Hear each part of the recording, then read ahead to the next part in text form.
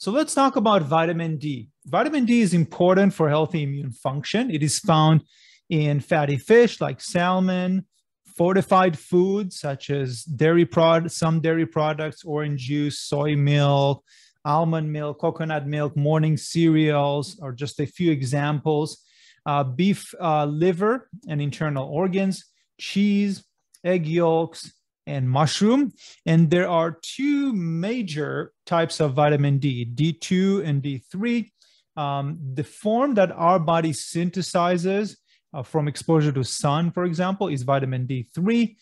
There are several foods and supplements you can find that will have the different types of vitamin, but a lot of supplements today also offer vitamin D3.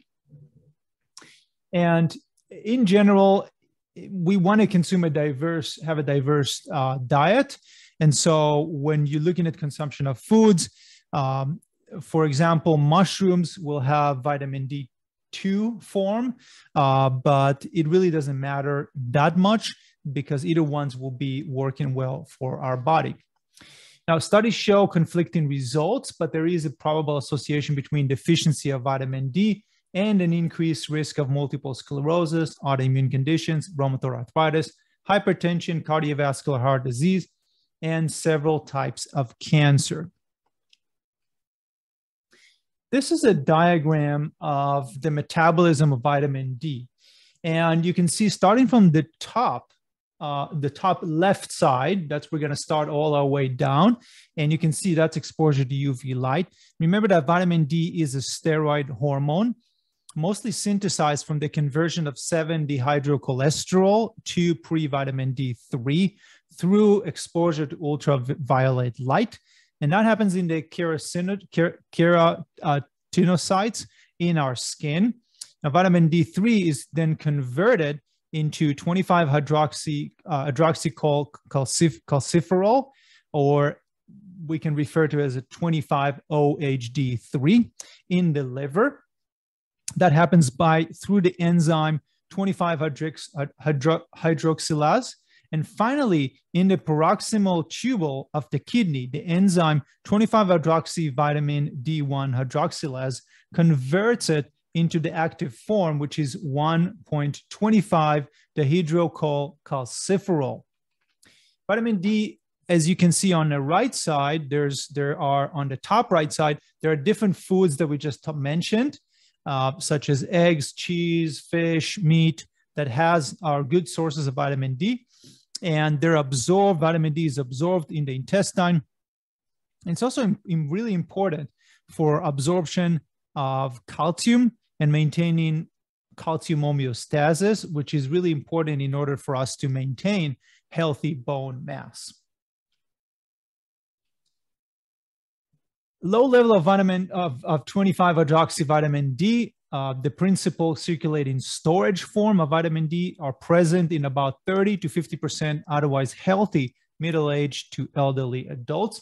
Vitamin D deficiency is defined as serum 25-hydroxyvitamin D levels below 75. Factors that might contribute to vitamin D deficiency are dietary, for example, individuals who are living on fast food, processed food, individuals that do not consume sufficient amount of food that has vitamin D.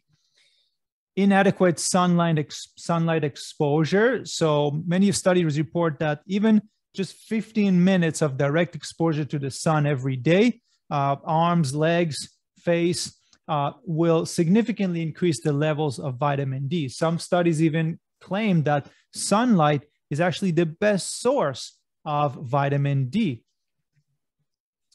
Malabsorption, unfortunately, that happens with certain conditions. For example, Crohn's colitis,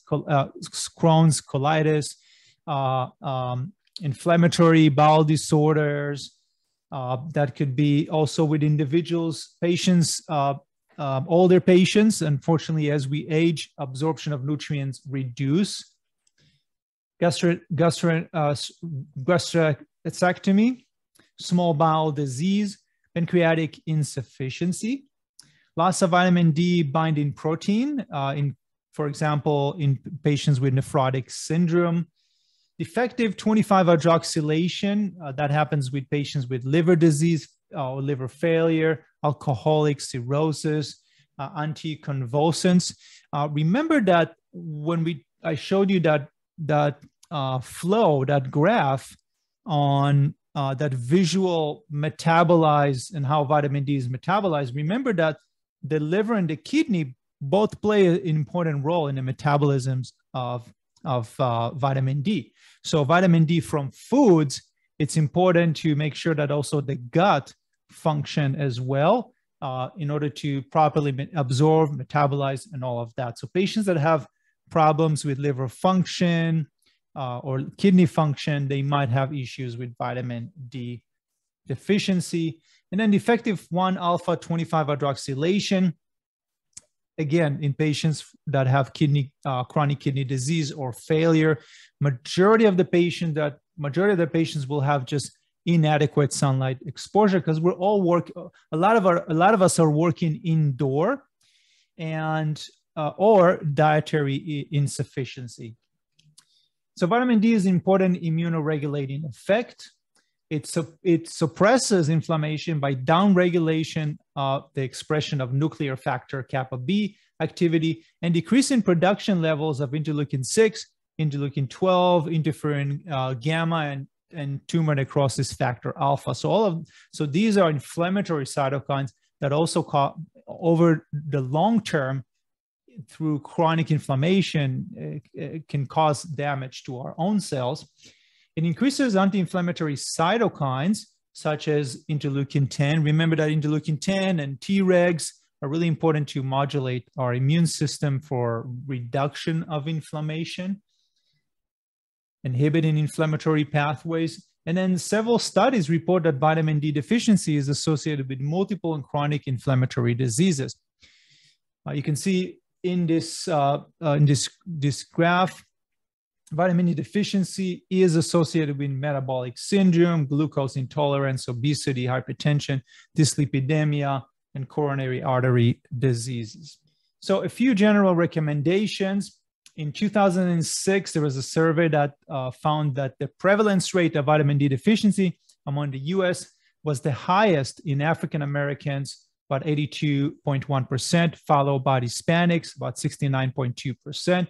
Vitamin D was reported to be lower in patients that are obese with a poor health status, patients with hypertension, patients with high density lipoprotein cholesterol levels, high LDL, or patients that were not consuming milk daily. 1,000 to 2,000 units might be needed to obtain optimal levels on bone and immunity. And the effect of vitamin D supplements is small and might take some time. And remember that when you're working with patients with chronic inflammation, autoimmunity, typically when you recommend 2,000 units of vitamin D, remember that it will take months sometimes to create an impact on their immune function.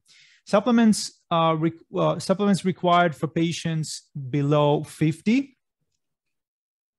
And interestingly, this is important to mention that low magnesium levels might make vitamin D ineffective. And this is really interesting. This was an article published by the American Osteopathic Association. They reported that up to 50% of the US population is deficient in magnesium. Vitamin D cannot be metabolized without sufficient magnesium levels, meaning that vitamin D remains stored and inactive for as many as 50% of Americans. So remember that it's not, a lot of patients out there have been educated and read about the importance of vitamin D. They are taking supplementing with vitamin D. However, if they don't have sufficient amount of magnesium, that vitamin D might not provide the healthy impact that those patients are looking for.